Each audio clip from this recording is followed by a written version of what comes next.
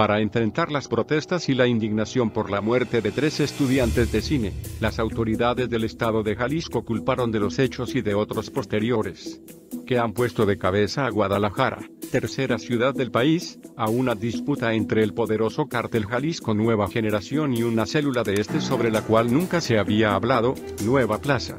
El líder de Nueva Plaza, según las autoridades, es Carlos Enrique Sánchez, el Cholo, 38 años, de armas tomar, con múltiples antecedentes de violencia, y hábil para librar la cárcel con tal sigilo que no se quedó en prisión ni siquiera por el asesinato de un rival de faldas o porque lo detuvieron con alrededor de $1 millón, alrededor de $55,000 en efectivo. Ni los jueces ni la Fiscalía del Estado, cuyo titular, Luis Carlos Nájera, sufrió un atentado recientemente y renunció, ha logrado explicar bien cómo el Cholo logró su libertad después de que en 2007 mató a un hombre en Tlaquepaque que intentó defender a una mujer con la que discutía el malandrín. Solo 8 años después, Martínez fue detenido en un operativo contra consumo de alcohol y porque manejaba medio borracho con el efectivo y droga, según un boletín de prensa difundido por la Fiscalía del Estado.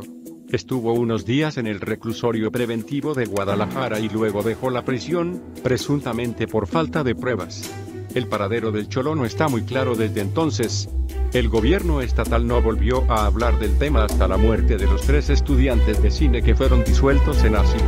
Entonces el fiscal dijo que había sido el CJNG que confundió a los muchachos con gente de Nueva Plaza con quienes están en disputa desde que el Mencho puso precio a la cabeza de Martínez.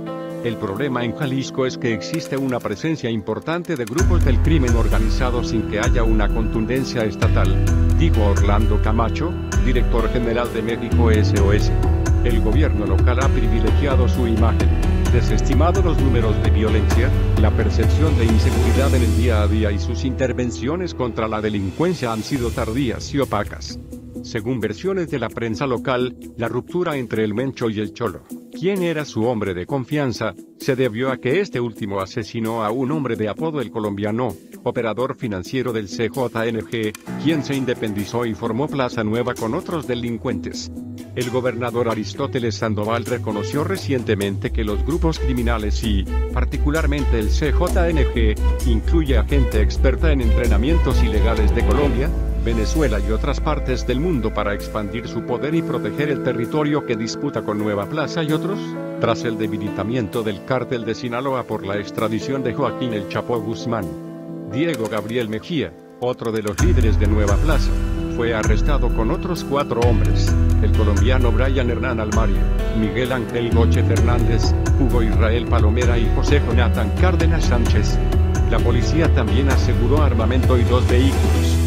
Desde hace 3 años, Mejía está preso. Sin embargo, un mando del cártel de Jalisco recibió información de que ya había sido liberado, por lo que ordenó a un grupo de hombres vigilar su casa conocida como La Cabaña, donde los estudiantes de cine fueron confundidos con rivales del CJNG. El resto es historia. Más información en el blog del narco.com.